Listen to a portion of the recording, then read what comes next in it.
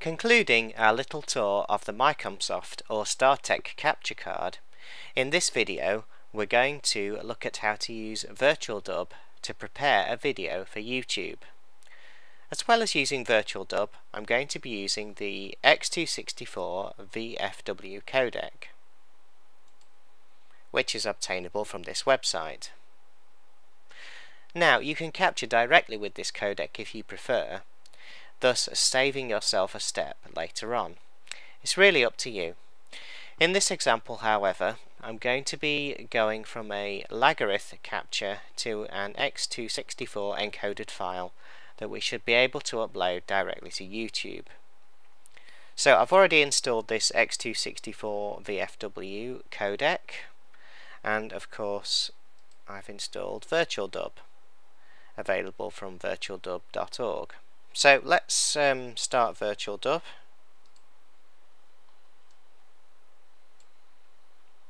And the first thing we need to do is go to File and Open Video File.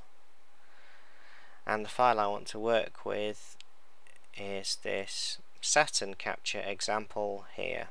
So we'll open that up. Right, so the first thing you can see is that the aspect ratio is wrong. This is because the capture was done without the line doubler activated. For YouTube uploading, we'll need to correct this, else the YouTube player will simply display it stretched, like this. So what we need to do is go to Video and make sure Full Processing Mode is selected, and then go to Filters. Now click on Add and choose Resize here, then click on OK. Right, so what we need to do is double this vertical resolution from 240 to 480. So first of all, under aspect ratio, click here so that it says disabled. Now choose relative percent and type in 200 here. That's it. Click on OK, and we're now done with this filter. So click on OK again. Now you might want to change the audio settings to keep the file size down. Go to the audio menu and choose Full Processing Mode. Then on the audio menu again, choose Compression. You can now choose the MPEG Layer 3 or MP3 codec. For some reason it appears twice in my system. So I'm going to choose the bottom one, that was the one that works, and then choose a bit rate. I think 128 kbits should be okay, and then just click on OK. So finally we need to choose a codec to encode our video with. So I'll go to Video again and choose Compression.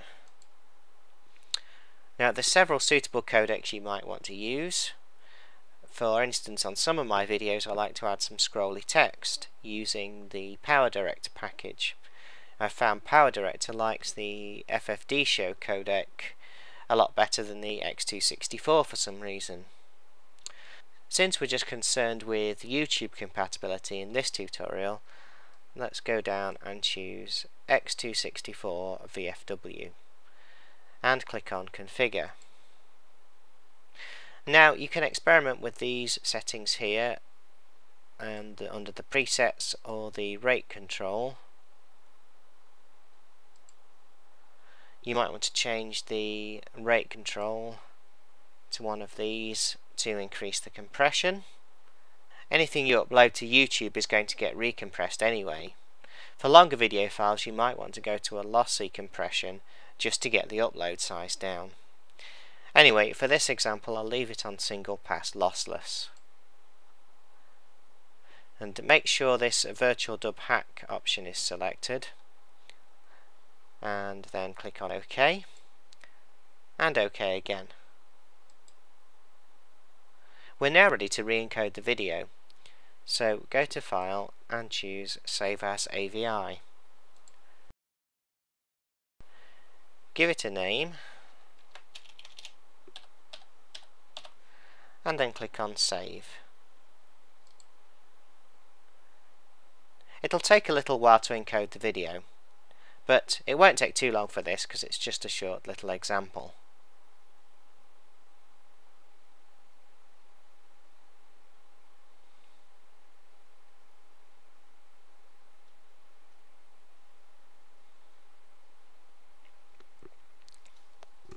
Okay, so that's done. I can now go to Windows Explorer and I can see the file there. I'll just double click it to show you. And now the aspect ratio is correct. And this file's ready for uploading straight to YouTube.